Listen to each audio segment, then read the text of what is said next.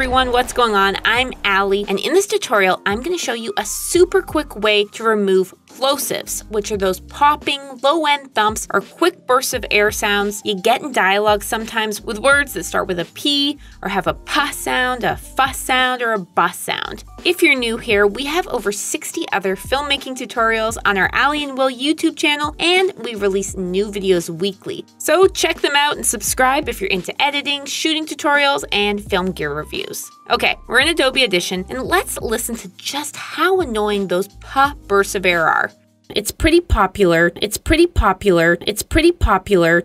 Yikes, yeah, those are annoying and we want them gone. You can spot plosives pretty easily. They look like spikes in your waveform. Here's one here. We're gonna use our time selection tool here. And if you can't see your tools for some reason, go up to Window and make sure Tools is selected. Cool. So with the time selection tool, select your entire clip. Go up to Effects, Filter and EQ, FFT Filter, and click on the preset drop-down menu to select Kill the Mic Rumble.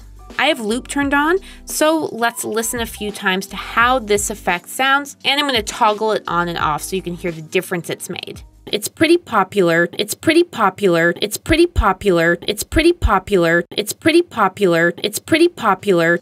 Okay, Kill the Mic Rumble has done a pretty great job at reducing the plosives. Let's click Apply. Awesome. We can now see in the waveform that the plosives have been reduced. I want to clean these plosives up a little bit more. To do that, I'll use the Show Spectral Frequency display to get a better view of the specific area of audio I want to affect. And the tool to choose is the Spot Healing Brush, which allows us to paint out the unwanted audio, just like if you were working in Photoshop and you'd use the Spot Healing Brush to remove a blemish. The pop burst of air lives in the lower frequencies, so let's first change the size of our spot healing brush, which we can do by using the left bracket key on our keyboard to decrease the size, or the right bracket key to increase the size. And we'll paint over a small portion of this audio. You don't want to get carried away. I know the other plosive is over here, so I'll spot heal this area of the audio as well. Let's play it back. It's pretty popular, it's pretty popular, it's pretty popular,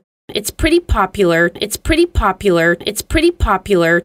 Awesome. So there you go. Using the Kill the Mic filter and then the Spot Healing Brush for those individual adjustments removes those annoying plosives and will make your dialogue sound better. And we have over 60 other filmmaking tutorials that you can learn from. So subscribe to see those videos and more from us next week. Thanks for watching, and we'll see you next time.